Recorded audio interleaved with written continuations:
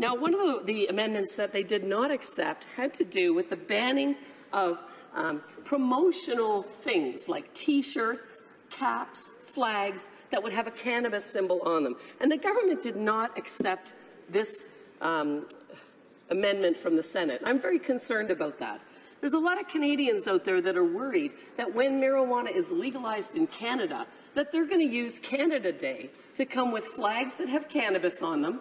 Everybody will have a T-shirt with cannabis on it, and it will be disgusting. It will absolutely denigrate our country and the people that have served our country and made Canada a proud country. It will deface that. And the government has allowed those people to continue to have that kind of paraphernalia by refusing the language here. Now, it's total hypocrisy because under S228, which talks about, prohibiting unhealthy advertising to children, God, we wouldn't want to see pop or something like that on a T-shirt or a flag. But hey, cannabis, that's okay. So I'm totally opposed to that.